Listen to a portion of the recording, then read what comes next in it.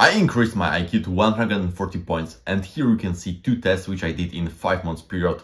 And as you can see, these are not some shit tests done by 1,000 people, but real good tests done by almost 100,000 people. So the results are really legit, and here in this video I'm going to tell you exactly how I did it. The fact that our IQ isn't stable and it changed through our lifetime shouldn't be a surprise for anyone. There are multiple scientific researches which prove that we can shape our IQ by ourselves, and that genetic, however they play some role in that, they are not an ultimate factor why we have this IQ and not another. And we can do really a lot to increase our IQ and become just more intelligent people. Why it is good to have high IQ? Of course, you might have heard that higher IQ doesn't really guarantee any success in life. Gucci gang, Gucci gang, Gucci gang, Gucci. And that's true of a lot of millionaires, a lot of people who do really well in life have IQ much under the average. Gucci gang. Spread their racks on new chain. Yeah. My bitch. And also the fact is that a lot of geniuses, people with really high IQ, which could send rockets to Mars, and as a really depressed people with a lot of addictions, and they cannot handle their life because of too much overthinking and see problems which a lot of people just don't see. So high IQ, as you can see, doesn't guarantee anything in life. However, what it really does, it makes you able to learn faster, think quicker, understand things on a deeper level, and understand some really complex relations in the world. That's the real thing which high IQ can give you. And our IQ is also not a stable thing. It is a result of at least 5 different types of intelligence. I can count abstract reasoning, pattern recognition, deductive reasoning, numeral reasoning, cognitive ability, and these all parts of intelligence can get their own scores. Okay, so let's go to my way and let's explain how I really did it. The first step is to stop voluntarily decrease your intelligence, because as humans, every day do a lot of things to voluntarily decrease our intelligence. And you might ask how it's possible. And first, very basic thing, how long people sleep in well-developed countries. In a lot of Western countries and countries which do really well, average sleep time is less than 7 hours, and 7 hours is an absolute minimum how normal people should sleep. If you don't sleep at least 7 hours, a lot of processes in your brain cannot proceed correctly. Your long-term memory cannot even be created. You are not fully rested and your brain gets micro damages which can result in really terrible illnesses in an old age. Sleep is not just a waste of time, but it's one of the most important things which you can do for your brain and to improve in your everyday's life. So if you constantly sleep under 7 hours, it can really create damages in your brain. It can decrease your intelligence and the abilities of your brain just because of this simple thing. And I have to admit that for the big part of my life, I felt that 6 hours of sleep is enough for me. But then when I increased the sleep time in the night, I really felt a difference. 6 wasn't enough for me. I get a lot of infections. I couldn't function without caffeine. I couldn't think properly. So if you will increase your sleep time to at least 7.5 hours, which is normal and which every adult person should sleep, you will see a difference. Another thing which can decrease your intelligence is bad diet. A lot of people just don't provide enough nutrients in their diet.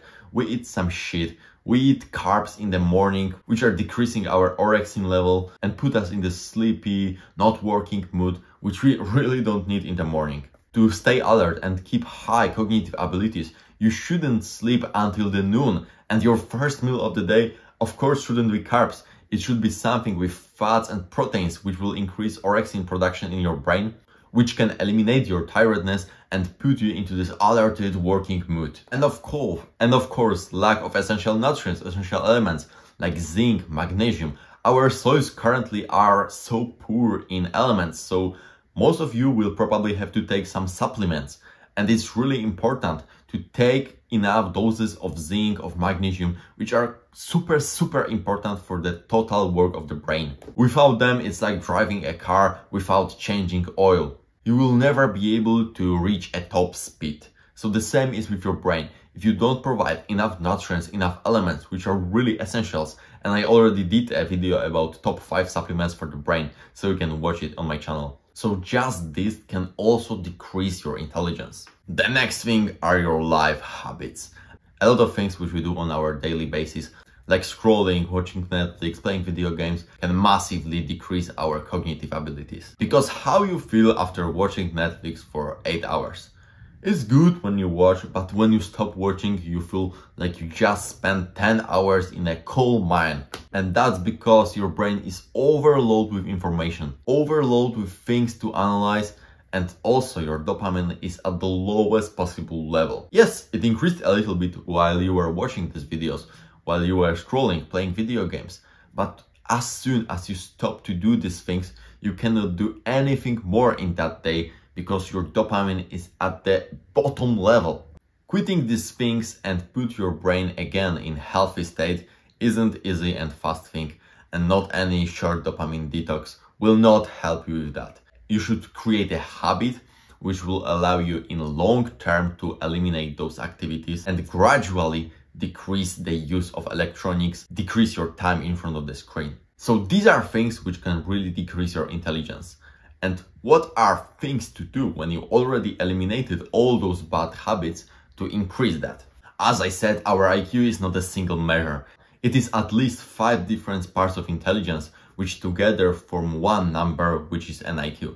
So to increase your total intelligence, you need to practically work on all of those 5 different parts of intelligence. The process of improving your brain by different kinds of exercises is really long topic, because you need to improve at least 5 different parts of intelligence. So right now I'm going to just give you here on the screen 5 different types of intelligence which you need to improve to in total increase your IQ. Please do your own research or just get my ebook which costs only $10 and which explains fully my way to 140 IQ. You can find it in the description. But here also I'm going to give you most powerful tip and most powerful exercise which can really increase your intelligence right now, and it works for people in literally all ages. So this exercise is Palace of Memory, where you learn new things and put it in imaginary building, imaginary place. So you can do also more research about Palace of Memory,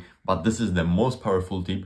And a lot of masters of memory techniques, which are solving Rubik's Cube game on time with closed eyes, with just from their memory, uses this technique and notice huge growth of their IQ as they are doing these exercises. Of course, there are much more. You can see them all in my ebook or do your own research.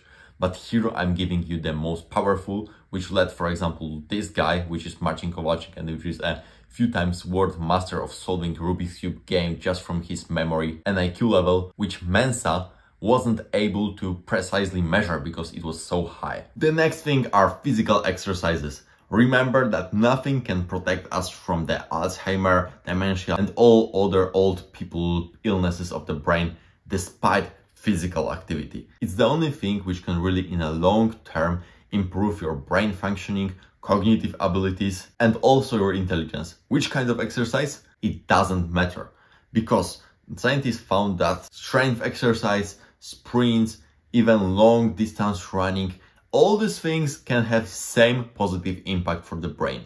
So our body just need a movement to be intelligent. And what's really nice thing, among all these different studies, scientists found that any of them, anything which causes us to move and raise our heartbeat, can be positive for our brain functioning, cognitive abilities, and prevent us from getting dementia, Alzheimer, etc. And the last thing, supplementation.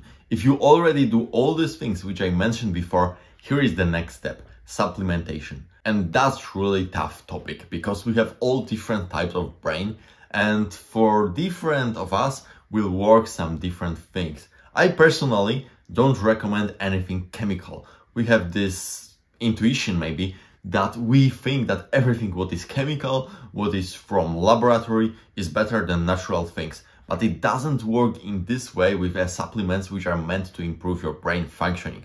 Because we know so little about brain, just maybe 7% of total brain functions and total brain structures are currently known by science.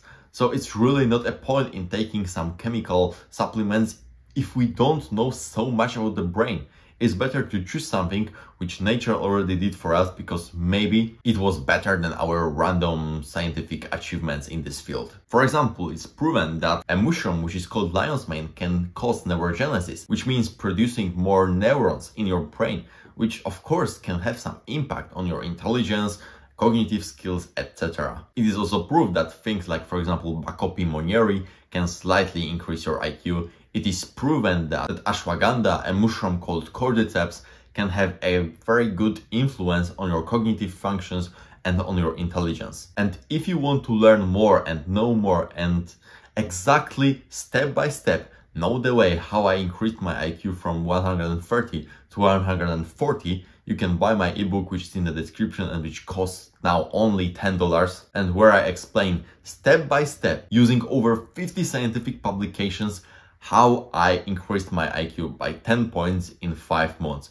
I explain about all supplements, all exercises which I did, all things which I used on my daily basis to reach this effect. I put there my experience with every kind of supplement which I already tried and how it worked on me and on my brain, and also put descriptions from scientific researches about all supplements which are the most common and used for improving brain functions. I put there also most important exercises for the brain which allowed me to get this intelligence, and also daily habits which you need to eliminate or improve at to get this type of intelligence. Of course, if you don't want to buy, here in this video I gave everything in a big short, and if you do your own research and find your own things, you can really do it by yourself. I also had to find these scientific researches, but if you want to save your time and if you want to have a shortcut to your effects, you can get my ebook, which is in the description. Thank you very much for watching this video. See you later. Ciao, ciao.